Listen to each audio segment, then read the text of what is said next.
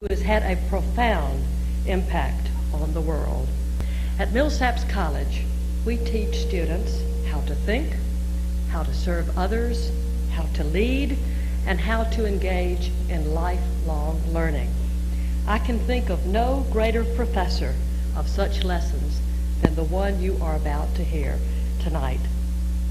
Lady Thatcher is a woman of vision who willed herself to succeed. As a scholar, chemist, lawyer, political leader, prime minister, baroness, college chancellor, writer, renowned speaker, and tonight, a professor, Lady Thatcher is a sterling example of the liberal arts education. Please join me in welcoming Lady Margaret Thatcher.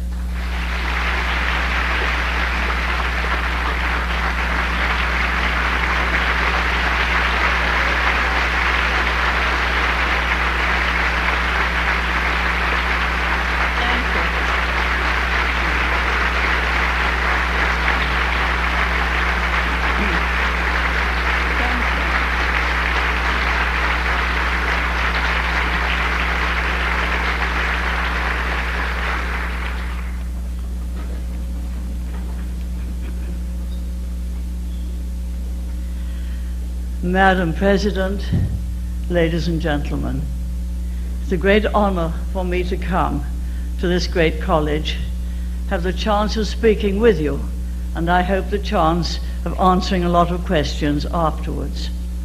I note that the college was founded as long ago as 1890. It's a Methodist foundation and has a great reputation for excellence. It is quite by chance, perhaps, that I come here. I was brought up in the Methodist faith. My father was a keen Methodist and a local government preacher, as well as taking his ordinary task as a grocer in our hometown, which is always very busy. And in those days, in wartime, we had rationing. It was even more difficult still. But I know full well the greatness of the Methodist faith, and I know very well the marvelous music that we used to sing, and we always performed, either the Messiah or one of the great Bach chorales. My friends, I went myself in wartime to Somerville College, Oxford. It so happened that I became 17, and when there was a war on, and we were able actually to go up at 17 and not have to wait until 18. I read science, chemistry, conscious of the privilege of being at university. And Sunday evening service was taken by our principal. We read her advice. She's a great scholar of English literature, but she always told us that the college was founded to teach religion, learning, and education.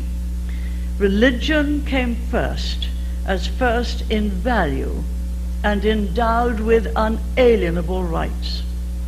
And she pointed out that biblical ethics gave us the most precious insights into what constitutes that just order which it is the purpose of politics to achieve. That was just very much the kind of reassurance and advice we needed, because it was 1943, wartime, and we needed all the encouragement that there was a good future that we could get. My friends, I'm delighted to be at this college. It has a tremendous reputation for excellence, and it is deeply philosophical. Most of my life, there has been a battle between the political systems that should govern a free society. We were, of course, battling during wartime against the terrors of Nazism, fascism, all of those systems that deny the freedom of the individual and substitute the diktat of a dictator.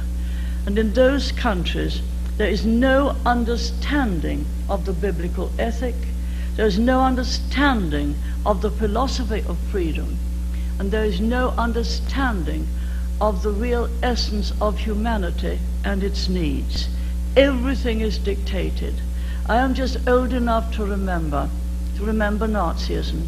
And I remember it especially because my father was a Rotarian, and all of a sudden in 1938 we had a request from someone in Austria whom we happened to know as a Rotarian, and he wrote to my father and said, the Nazis have entered Austria, and those of us who happened also to be Jewish are some of our daughters being taken away.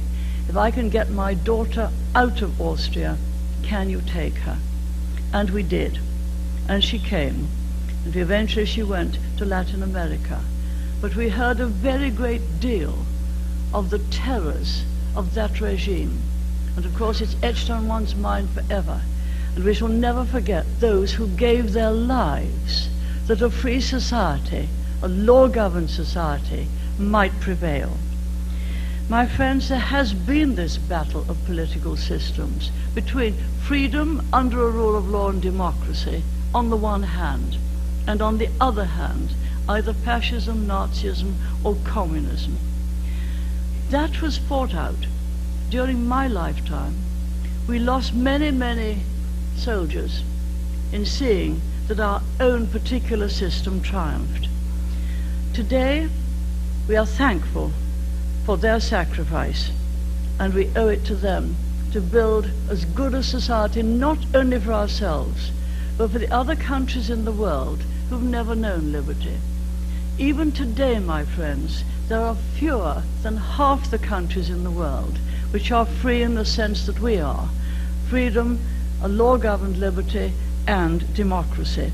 So we have a very long time to go. Now, can I turn from that general politics to the economic side? No more do we experience the severe economic cycles that used to be a great characteristic.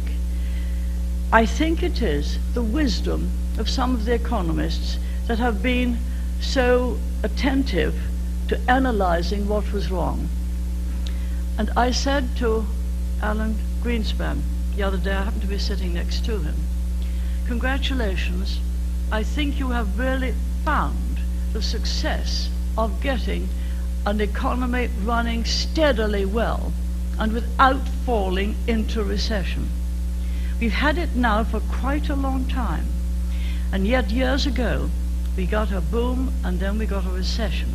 And of course it was extremely difficult because you would get a good deal of unemployment for a time, and nothing is worse than wanting to do work and not having a job.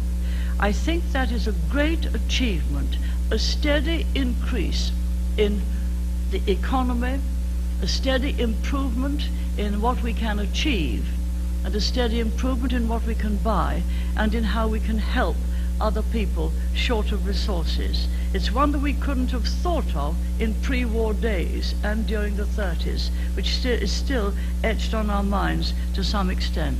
And I think it's come about because we've been able to judge the money supply and to keep the growth steady.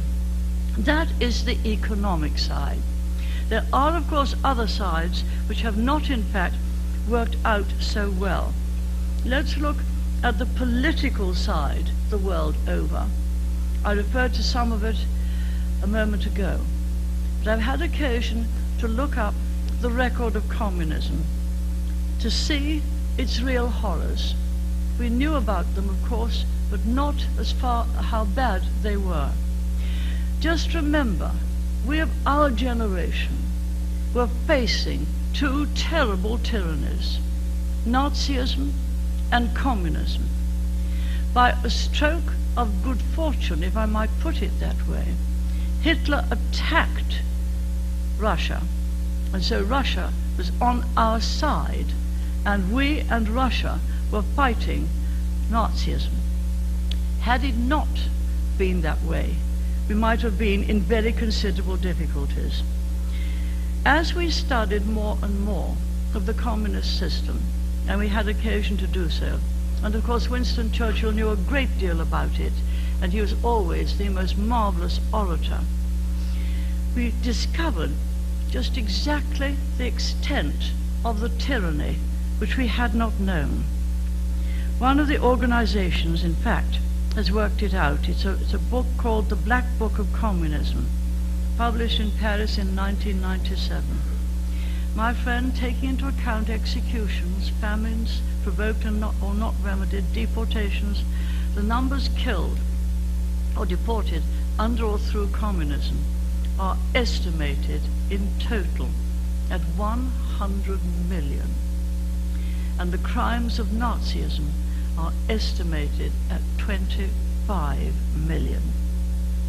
They are terrible figures. Each represents a life, and it's not surprising that we in fact had to fight for liberty. It is perhaps one of the great achievements that we have had that liberty for a considerable time, thanks to the United States, and we have not, apart from local wars, and those are difficult enough, we have not, apart from those, had another great international war. We have had, nevertheless, one or two local wars. Let me say, one of the ones that happened when I was in office was the one which arose from supplies of oil in the Middle East. And I remember very well the day when Saddam Hussein invaded Kuwait. Immediately, the West went to defend Kuwait and to stop that invasion from going any further. Because had he got right down the Gulf, the supplies of oil would have been constrained for a very long time. We never expected in my generation to have to do that. But when the challenge came, we did so, and again, that in fact did not turn into a tremendous crisis. We also were not able, if I might put it that way, to do what I would have preferred to have done. I had just left office at the time, to have had the troops that were there go right into Iraq, right to Baghdad, and see off Saddam Hussein. Life would have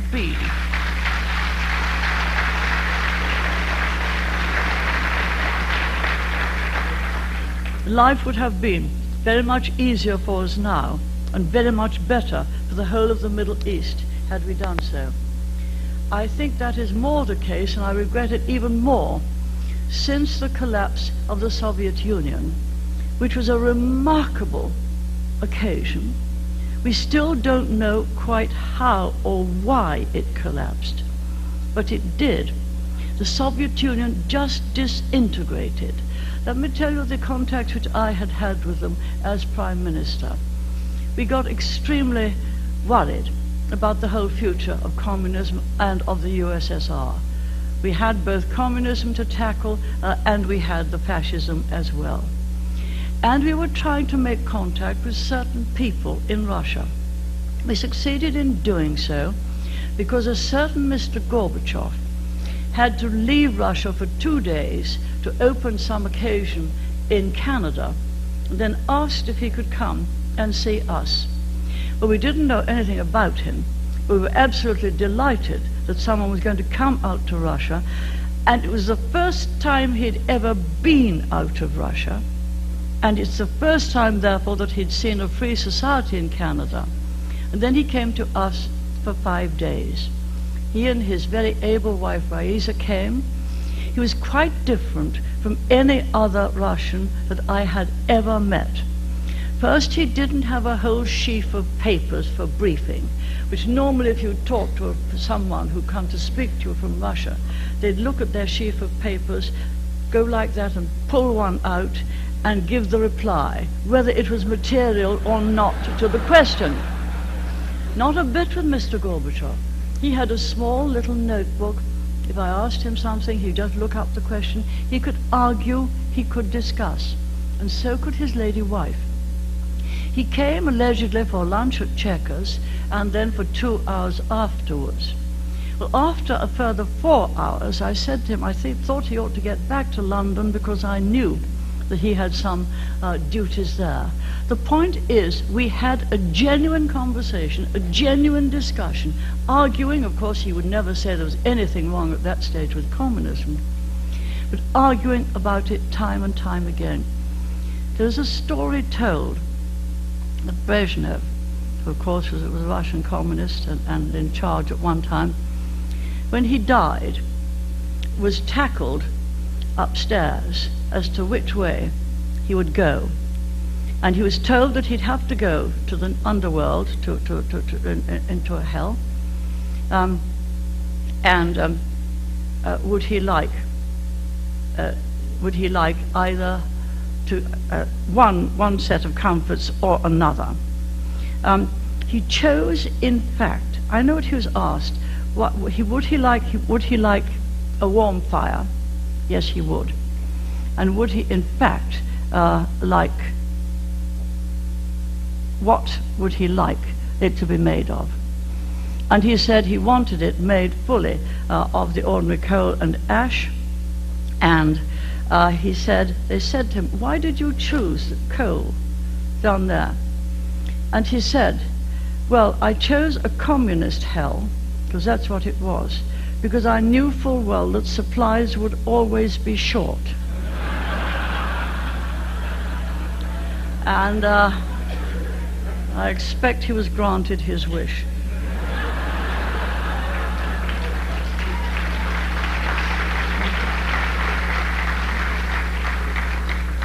Much later, of course, by accident, Mr. Gorbachev became leader of the whole Soviet Union.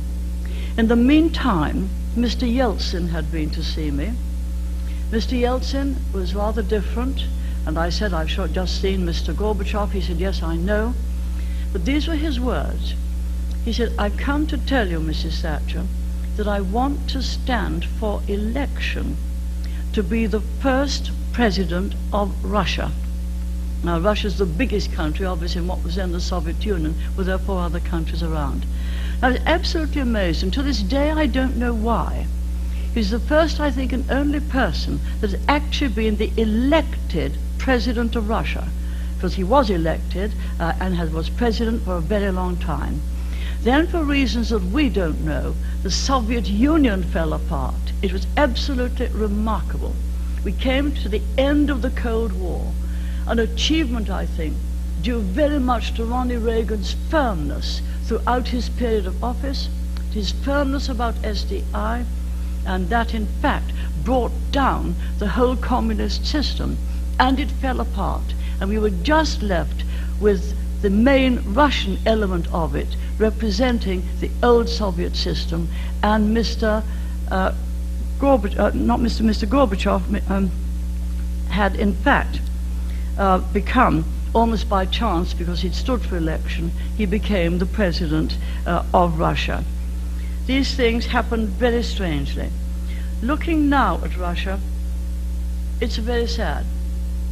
What we hadn't considered, and perhaps what we should have considered, is when a total dictatorship collapses, who takes over and what is the structure? There is no structure of law. There is no financial structure. Everything is the diktat of the Communist Party. And there's no structure of administration.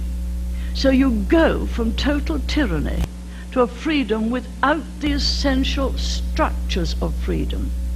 And it has been very difficult when we have given a considerable amount of money to Russia for purposes of helping out the poor and building those structures, that quite a lot of the money does not seem to have been used for the purpose for which it was given, but has disappeared into the bank accounts of some people outside. And the IMF are onto that now. But it's difficult. I'm trying to point out the difficulty when you want to bring them to a democratic society, the difficulty of doing so. Alas, when the whole Soviet Union collapsed, Mr. Gorbachev was left without a job. Mr. Yeltsin had one. Mr. Gorbachev did come over here to speak, but he was not able to speak in English any more than we could speak in Russian. And we have not seen a great deal of him since. Now we have the new Mr. Putin. looked at the pictures of Mr. Putin, trying to look for a trace of humanity.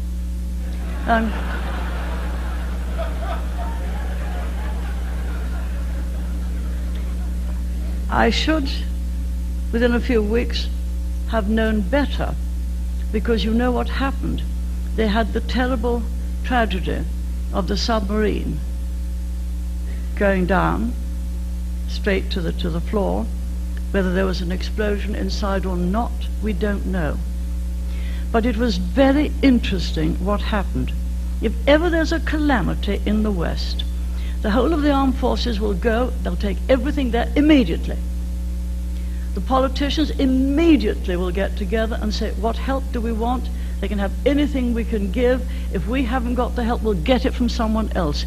There would be anxiety, because what mattered was not the submarine, but the lives of those in. And the interesting thing was that the new leader of the Soviet Union didn't act quickly. This was very soon the comment. He didn't try to mobilize everyone else. We didn't know whether we could help, but we were all ready to go and help, and sent some of the small submarines that we had just for such an occasion. But that, my friends, was very, very revealing indeed. They still do not value human life in the same way that we do. And so, all the help got there, I'm afraid, really rather late. And I'm very relieved in one way that Mr. Putin got so much criticism for what he should have done, but didn't. And that again shows that the Soviet Union and the peoples of the Soviet Union are very much aware of what could be done. A great deal more could be done than is being done at the moment. It is not easy for Russia to come to a free enterprise society. I've been round some of their factories in the days when they're totally run by communism, because there aren't enough people who are trained to take managerial decisions.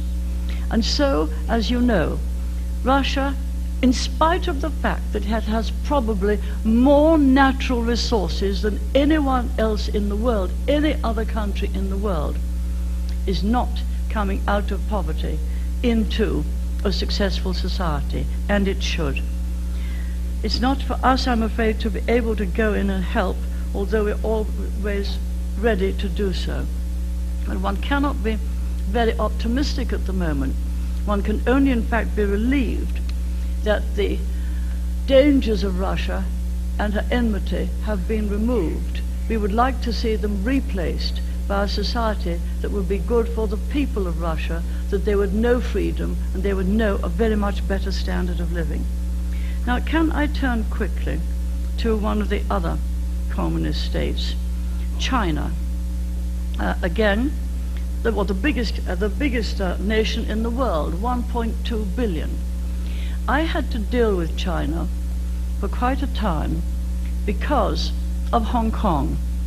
Now, Hong Kong has been a British colony since just over now 100 years. The small island of Hong Kong was freehold years and years and years ago. Years and years and years ago, the small island wasn't enough, so we had to go back to China. My forebears had to go back to China to try to get some more land. And they let us buy some on the mainland, but they wouldn't let us have it freehold. It was a 99-year lease, and the lease fell in during my time.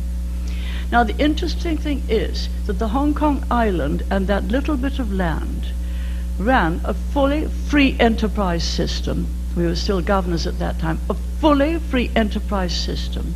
And with Chinese people, you know how able they are.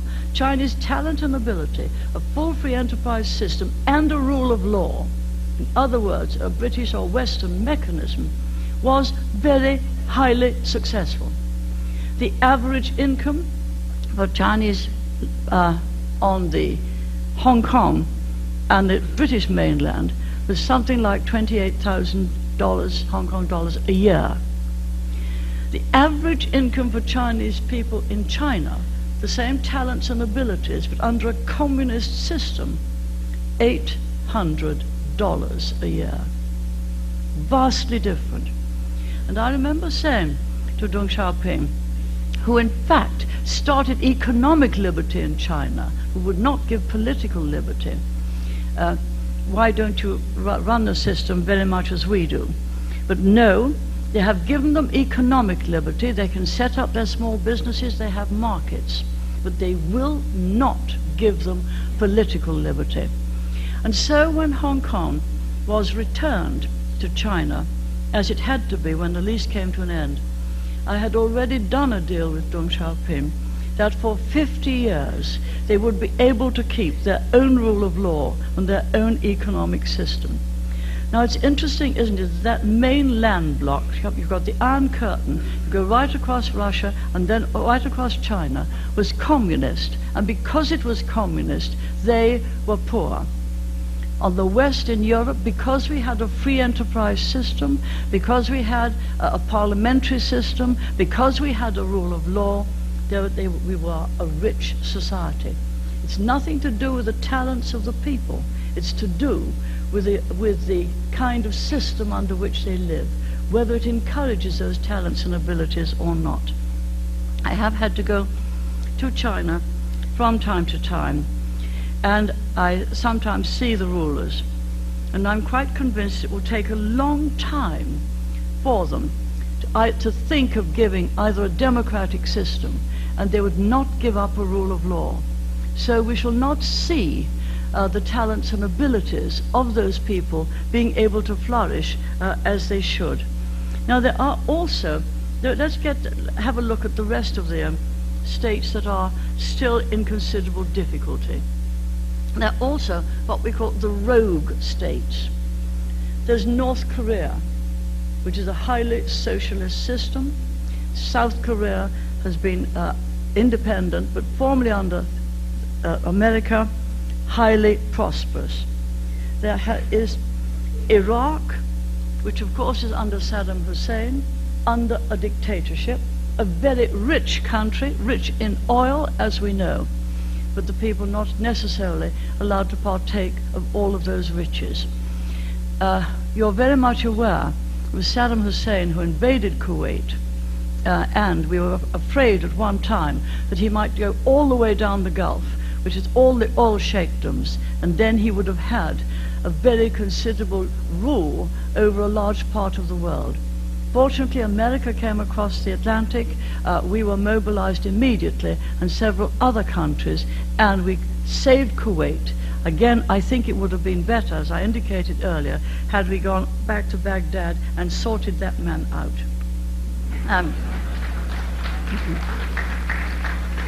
Iran, as you know, President Carter had a great deal of difficulty with Iran. It's all these countries round the Mediterranean. Syria has still had a dictator for a very long time. His son has now taken over. There is this group, Iran, Iraq, Syria, and Libya on the other side. It's strange that with so many countries coming to democracy, they are on the whole Mohammedan, these are sticking to their former dictatorships and not freeing up at all. Now Libya we had great trouble with, as you know.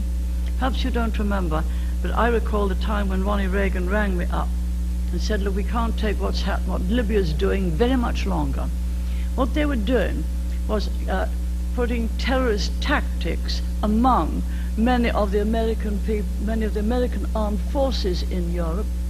They were in fact killing quite a number and causing a great deal of trouble. Now Ronnie, as you know, was always very decisive. Ronnie Reagan is one of my heroes.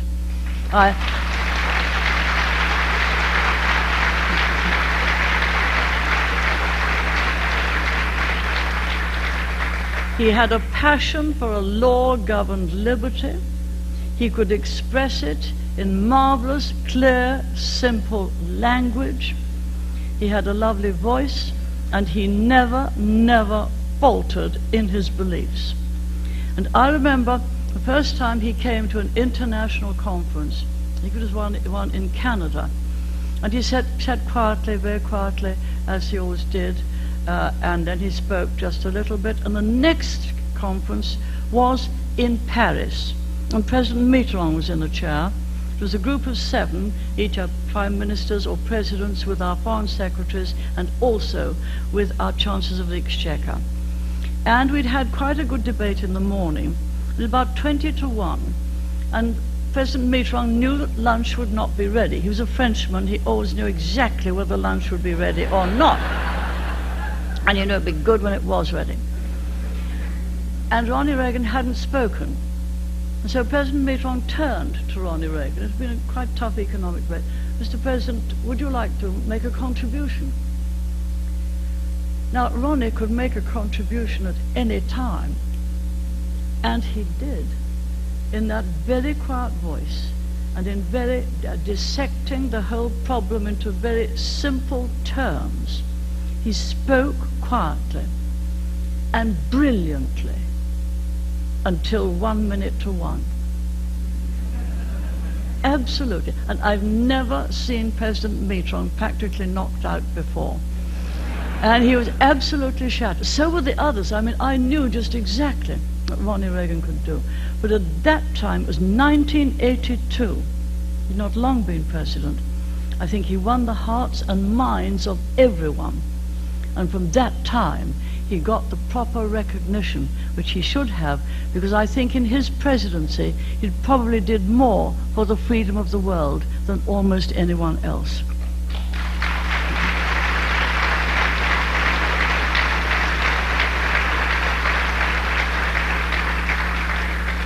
Well, my friends, let's have a look not so much at foreign affairs, but at home affairs. I think we now have the right financial recipe to keep a reasonable prosperity going, as I indicated earlier. I hope that is true. We haven't had any recessions, and it will be a great benefit to the whole world if we're able to get there. That, I think, has been the reason why we haven't had inflation. Obviously, we haven't had recessions. And I remember congratulating the American government on this achievement. It is, of course, due to the bank governor, as you know, that it has happened that way. So what next and what now? Let's turn them from the economics to the social economic policy. That is a good deal more difficult. Let me just give you some statistics. If things go wrong socially or with the family, it's not easy for governments to put right. You can change certain financial things and make certain financial grants available. But just let me give you a few figures. Today, only 40% of American children reach the age 18 with a mother and father who are still married. Second thing on parents, 20 million children now live with single parents in the United States. Of these, 12 million children live in the poorest families. Also go over, have a look. Federal and state governments currently spend roughly $150 billion a year subsidizing single parents. And according to the United States Bureau of the Census, America's divorce rate is the highest in the world. You consequently, when the family breaks down, it's not all families breaking down, but too large a proportion, tend to get, if family breakdown increases, crime increases. And for each 10% increase in single-parent families in the United States, violent teen crime increases 17%. Now, there are many, many more figures that I could give you. But that is appalling. Years and years ago, we would have hoped that when we had a richer society, a society in which families not only had enough, but more than enough, that we would have had a more moral society, that the standard for living would go up, as well as the standard of living. That, I'm afraid, does not, in fact, seem to have happened. And the greater amount of money available has not led to wiser spending, but has led to many of these difficult problems of the family breaking down. I must just give you one other encouraging thing. Research shows that churchgoers are more likely to be married, less likely to be divorced, and more likely to have higher levels of satisfaction in marriage. Research shows that church attendance is the most important predictor of marital stability and happiness. Well, now that's encouraging. So we get more people to go to church, if we can. But it is, if you get the family breakdown, increasing crime, it attacks civilization itself. And that, of course, is extremely difficult. Now, can I just quickly turn to one or two other points? I think why we have had such a successful economy is because we've had a few people at the top of government who in fact have got the right policies, consulted their banks, and for that reason the economy has kept well for a very long time. The problem now is the other challenge which I've indicated, which I'm afraid is very much more difficult to tackle. If we go from there back to the international institutions, I'm often asked sometimes why the United Nations shouldn't make certain decisions. And they shouldn't make certain decisions. They are a debating position. They are a debating organization, and it's right that they should be. Now, why shouldn't they make decisions? Well, let me tell you, I can illustrate by the Falklands. All of a sudden, one Tuesday evening, while I was sitting waiting to go and reply in the House of Commons to a debate, I had a message that the Argentinian fleet had sailed, and from what had been put on board, our advisors in the Argentina who were there thought that they were probably going to attack the Falklands. And if they did, it would arrive at about Friday or Saturday. It was a terrible piece of news, but one had immediately to take action. I called in the senior man Minister of Defense, and 3 other of my ministers came into my room that night. Now, I've never understood why some people in politics find it difficult to make decisions. I really haven't. We were faced with something that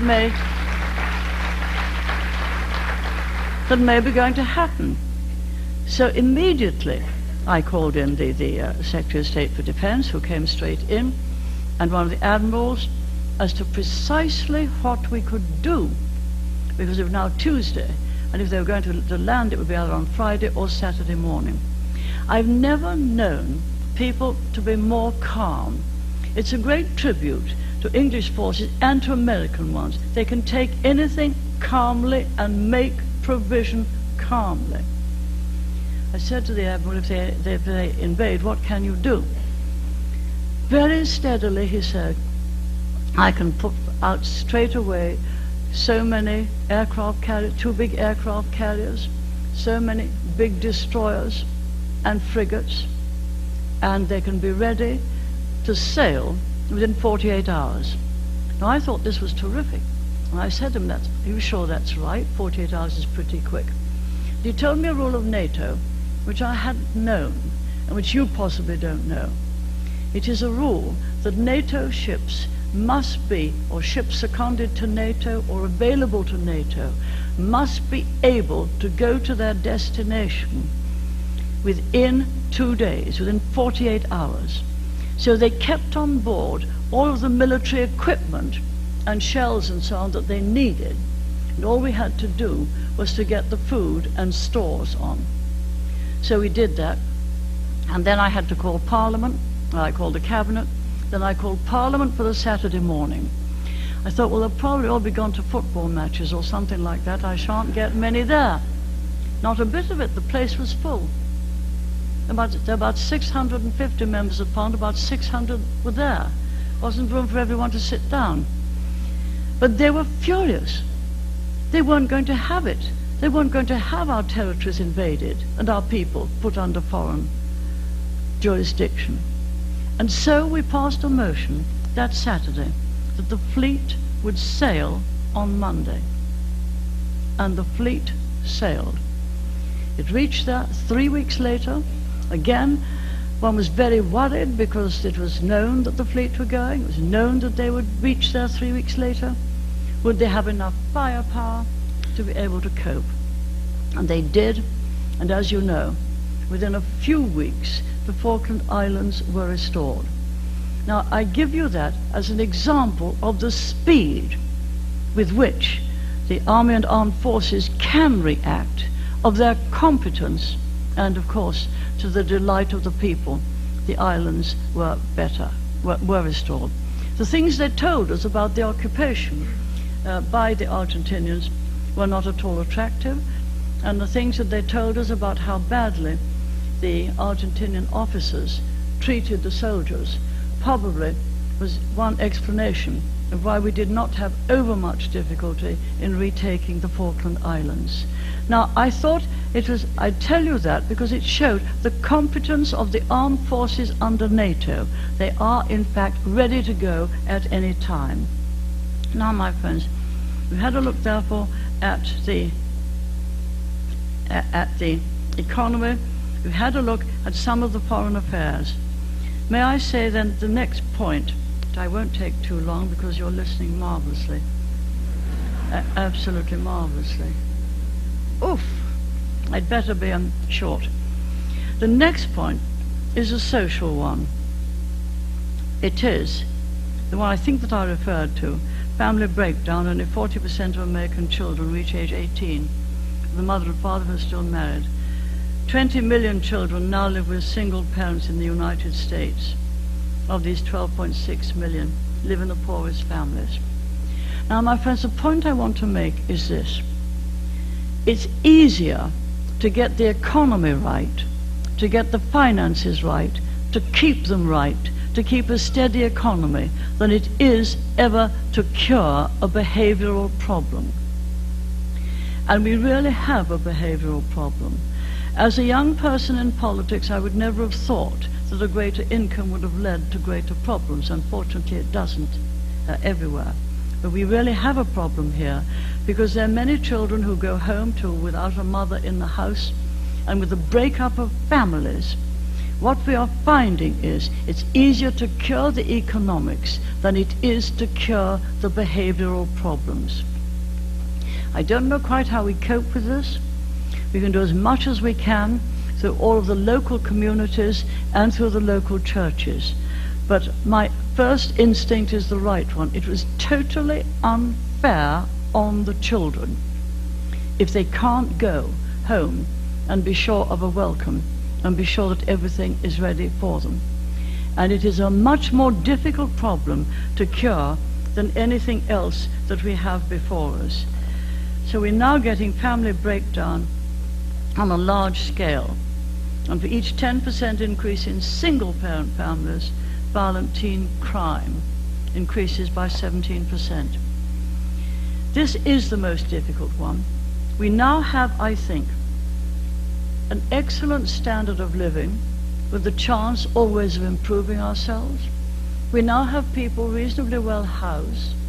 We now have the overwhelming majority of our people living extremely good lives. We now have the English-speaking peoples of the world being ready to go and defend tyranny wherever it occurs. We keep reasonable relations with some of those who were previously our enemies. We have excellent relations with Germany, part of Europe, and we keep reasonably good relations with Russia. And we hope never to have the kind of problem that we've had before. So, how did this come about? I think it came about from the determination of the democratic nations, Ronnie Reagan and your good selves in particular, we always backing up, and after all, having been a slightly older nation than the United States, we always expected to give an example. And so, my friends, we have got that. We've got the higher standard of living. I think we have got the means always, and the armed forces, in case they are needed, as they went to the Gulf as we sent ours to the Falkland Islands. We've got that. But it is now the behavioral problems that we're up against. Now, in making some of these decisions, do personalities matter? Yes, they do. Personalities mattered in the late 1930s, when Churchill and Roosevelt were in charge. They were capable of summing up a situation and making a decision clear-cut and putting it into action. Hence began the defeat of the Nazi system and the freedom restored to mainland Europe. That was due to their capability to make a quick decision. There are others too, if I might say so, who can also make it. The other, Ronnie Reagan mattered because he was a person who could make it. There were several other leaders who were always prepared. Winston Churchill and Roosevelt were one, another, Ronnie Reagan was one, and there are certain other people from other countries who are capable of making it very quickly. President Mitterrand could always make a decision very quickly. And it's extremely useful because for every day you gain, the problem is easier than it would be if you just waited for something else, something more difficult to develop. And so, my friends, as we go on to questions, can I sum up like this?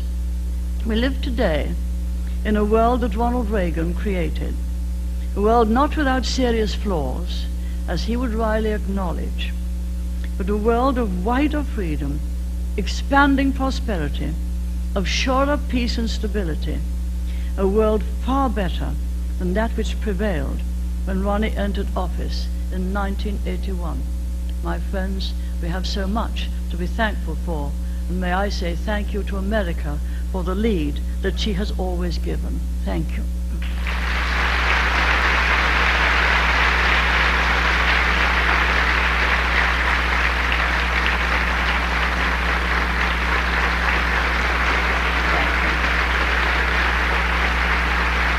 Right.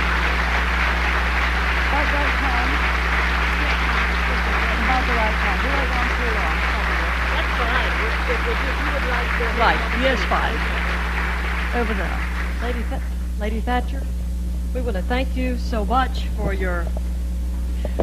Thank you so much for your brilliant lecture. And I'm delighted that you have time for questions. What I would like to ask each of you, if you would pass the questions that you have written down to our ushers, and they will bring them up here to me, and I will select a few to ask our professor this evening. As the ushers are completing that, though, Lady Thatcher, I would like to ask the first question. You are certainly a remarkable role model for women in leadership. Could you describe for us some of the challenges that you faced in a male-dominated profession and how you met those challenges?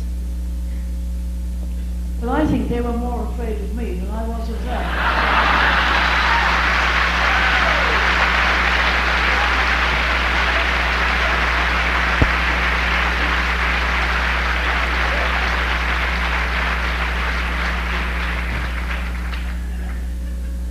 In your role as professor tonight, what advice would you give our students on how they can prepare to be leaders for tomorrow?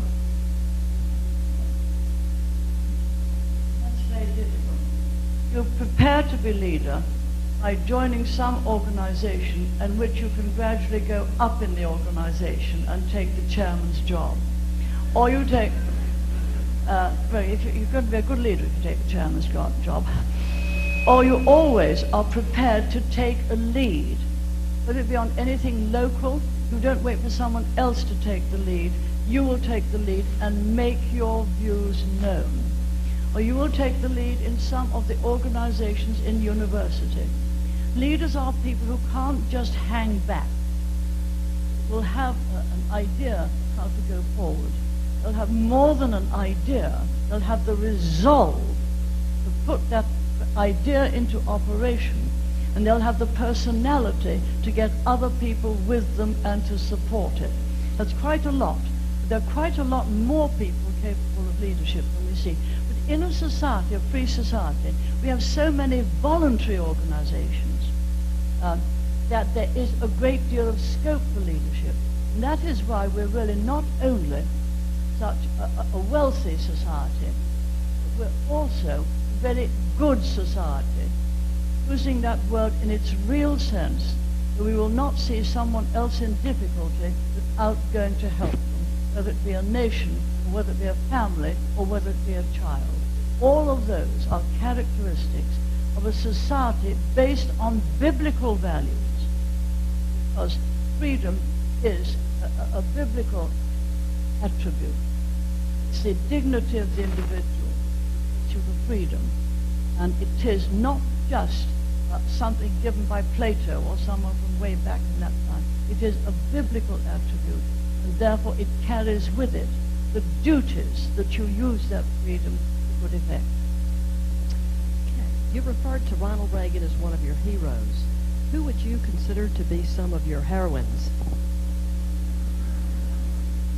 I happen to be fortunate in having a very good tutor at Oxford.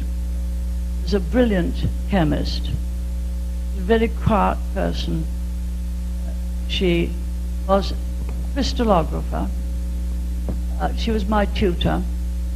And the task in those days, there was a new substance called penicillin, had been isolated, knew full well of its medicinal value. And the task was, could we decipher the structure of penicillin and in fact try to synthesize it instead of growing it, which took a great deal of time. And Dorothy Hodgkin, as a Nobel Prize winner, is in charge of this. It's quite remarkable to see how she worked. And one had often thought that working in the scientific sphere, it's almost pure logic or pure mathematics, or working in so many ways and putting things through computers, which we just got then, to get the answer. It isn't. There's a gap between that and the solution. That gap is filled by inspiration. Dorothy would be looking at all the materials we got and all. If you want to find the structure of a crystal, you make as good a crystal as you can, put it on a tiny little piece of glass. You take that piece of glass with a mechanism underneath, bombard that glass several directions with X-rays. When the X-rays hit something like an atom in the crystal, an atom will deflect the X-rays onto a photographic panel. And from the dots that we get from that deflection as the thing rotates, you can see where the atoms are and the structure, what the structure is within the crystal and within the atoms. That was what I hope, anyone a good crystallographer here? I hope I've given a reasonable account of that. Now, Dorothy had a genius. She looked at all of these damn dots all over the place. And every other scientist knew it. All of a sudden, she'd come out and she'd say, could the structure be this? No one else had ever thought of that structure. So you put that structure and tried that structure with the X-rays, and it matched the crystal. So it was fascinating to watch, even with all of the brilliance, with the maths, with the chemistry, with the physics, all the X-ray apparatus. So much of the scientific solutions of this computer is better than any man has created. All of a sudden, could it be this? And it is. So we've each got a computer, and it's a very good one. Okay. What are your thoughts on the United States' current military status and the state of preparedness for... What is the state of preparedness, your opinion on the United States' current military status? My guess is that they'll never let it go below what they should maintain. That won't stop certain people criticizing, but they always do. my guess is that they will keep it for what must be maintained, for the duties they know about, and for the uncertainties which may materialize. I'm pretty sure that that's still. Okay, why does Britain have the highest taxes in Europe on oil and gas? There's a chance of the Exchequer wants more money. It's a scandal. I'm afraid we were guilty too. You see, instead of doing it direct tax, you put a tax on petrol on every gallon, and then you add to that tax, and then you add to that tax again, so that for every tuppence that goes to the price of petrol, we in Britain have 8 pence that goes to the Chancellor of the Exchequer, and it's too much, and people are rebelling. Good luck to them. It's just too much. But you do have to tick your politicians off sometimes. If they try to get too much money, either by direct taxes or indirect taxes. Because if you take much, you're taking away from the people who can probably use it much better, to much better effect, either in a business or in their home life or in doing good works.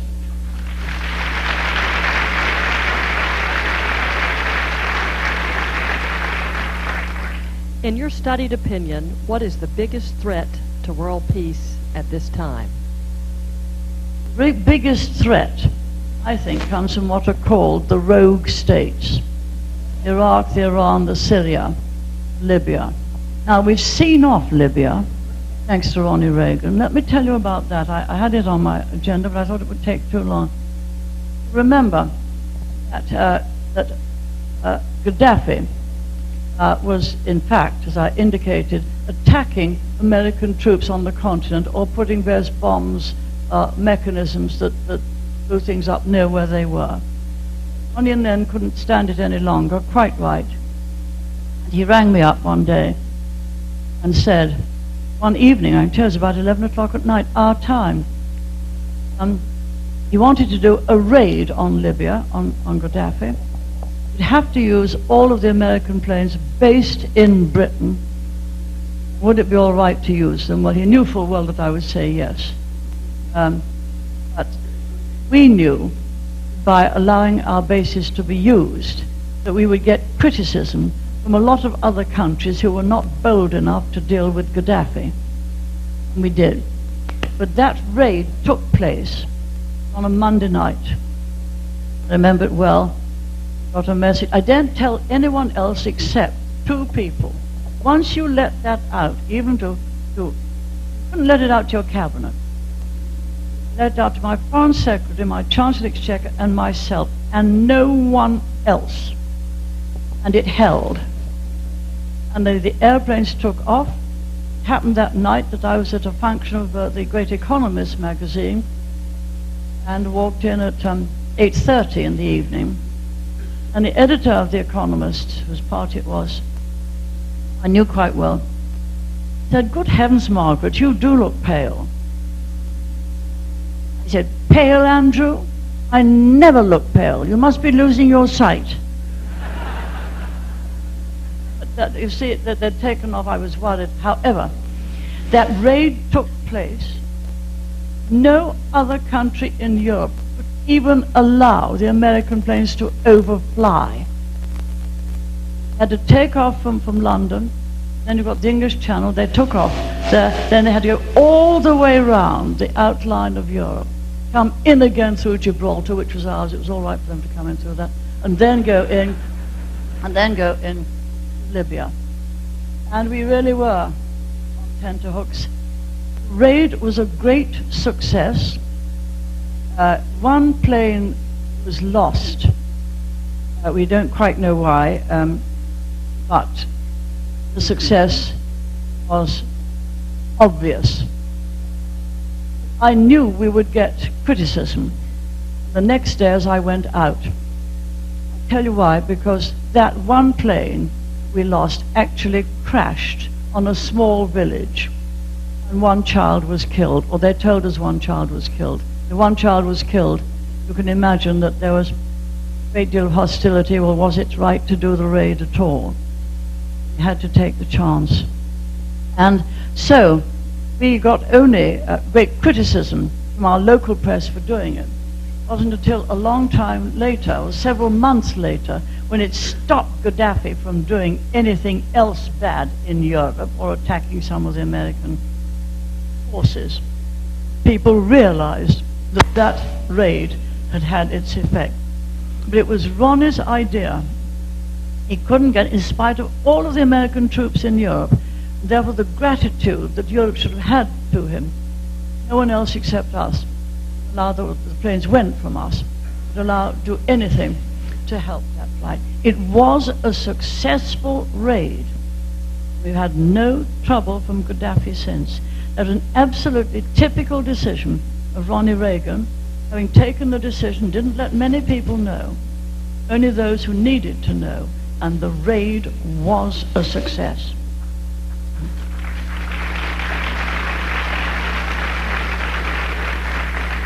We'll have one last question, and the last question is this. In this world of increased globalization of businesses, formation of strong alliances such as the EU and the North America Free Trade Market, and the introduction of new economies such as the euro, we are seeing new dynamics on the influence of the internal business of one country by others. How do you view the future of individual nations to self-govern, and do you see us headed towards several world governing bodies? I am not for globalization. I prefer to have my own decisions under my own hand to my own people and to cooperate voluntarily with other countries of like mind.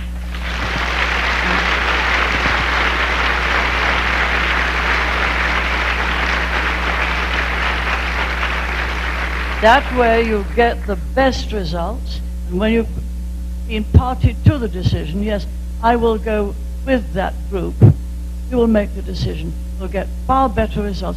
I don't like these massive groups.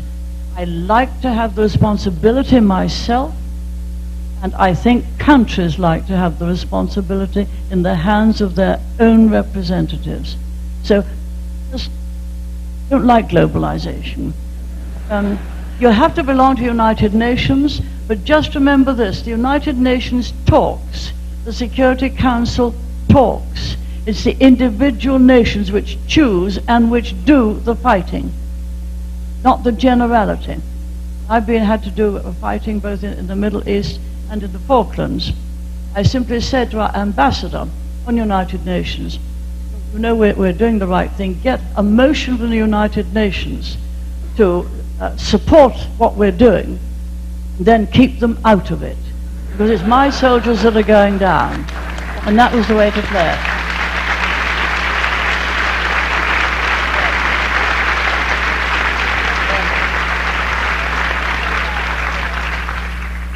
At this evening's gathering, as the evening's gathering draws to a close, I would like to take a moment to extend a special thank you to the sponsors of the first Millsaps Nova series.